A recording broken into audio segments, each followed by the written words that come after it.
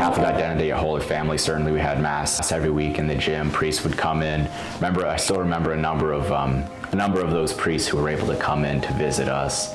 And certainly their example, their homilies. But this call moved from just a possibility to not a certainty per se, but it was much more clear, I would say, just progressively over the course of really my freshman and sophomore years at Savio. I realized that throughout this entire time, my time at Holy Family, my time at Savio, over the course of these 7 or 8 years that I'd been considering this question, I realized that everything that I knew about the priesthood was everything that my heart was desiring.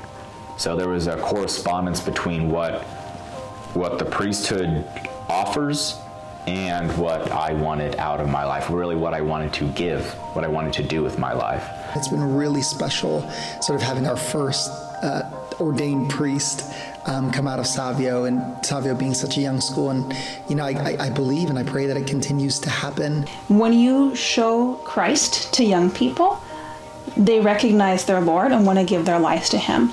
But I think what's also so special about Holy Family and Savio is that our students see priests and they see religious and they see married couples and they see laity who are on fire for the faith. And so they see what does a life given to God look like, and they can picture their own lives in that role, and they're given the support to choose and to consider, how is God calling me to greatness? My teacher, my religion teacher, she was actually a sister. It was kind of sudden. She just came up to me and she was like, you know, SV, I feel like God was telling me to tell you that you would be a good sister. I kind of buried it in my heart, so I haven't taken it out really until these past 2 years, and now I'm just kind of thinking about it more. Hail Mary, full of grace, the Lord is with thee. I realized that there was a chapel here, and so I started coming more, and then I asked my friend if she wanted to come with me. Eventually, I started inviting more friends, and she invited more friends too. Now we're a group of 6 people. Now at the hour of our death, amen. It's important to just pray, to have that communication with our Lord, and make sure that He's present in your life all the time, offering even the little things to Him, and making sure that He's there, and that you're there with Him. One student in particular, actually, who I had the chance of teaching just a couple of years ago, his name is Michael Snyder. He was a senior during my first year here at Savio. He was well-liked by all his friends, athletic guy, kind of popular.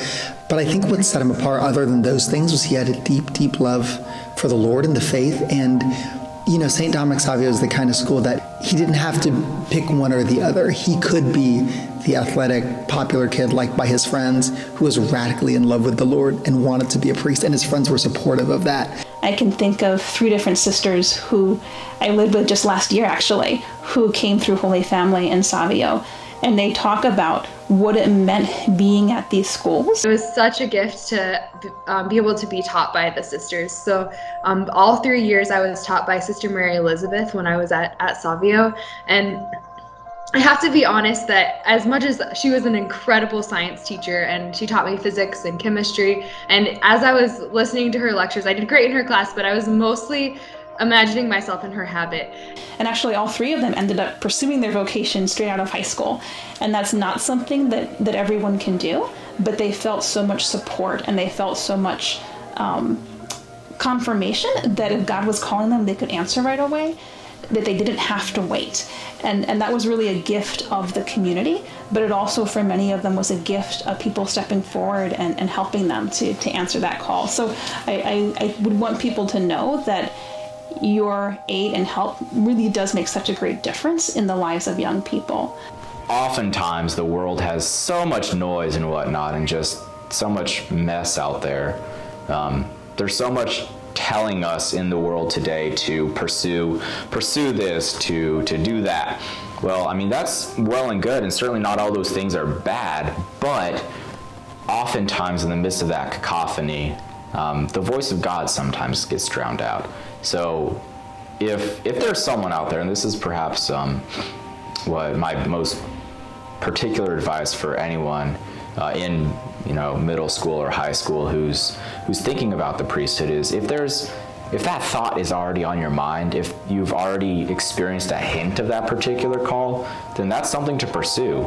Not necessarily that you are going to be a priest, or not even necessarily that you will eventually enter seminary, but there's something there. And if that call has made it through all this mess out there, there's something real about that. So certainly echoing John Paul II, echoing basically all the saints, don't be afraid to follow that, because it really is a beautiful, beautiful life.